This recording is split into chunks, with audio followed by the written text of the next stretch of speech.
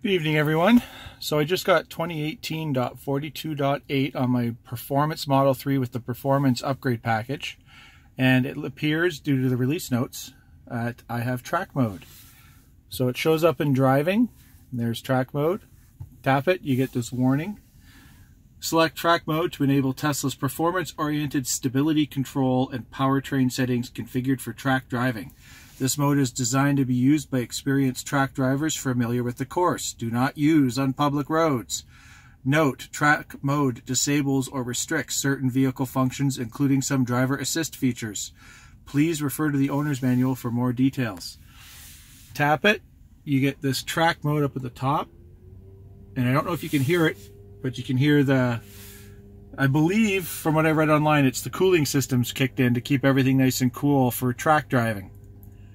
So very cool. So you have to have the car on and in park and unplugged to have track mode enabled.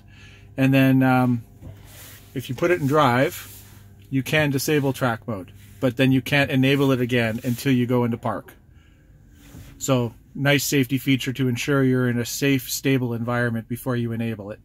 But it does allow you to enable it on public roads, so please don't be silly with this. Be careful, use it as it's intended. And I got to get myself on a track and have some fun with this.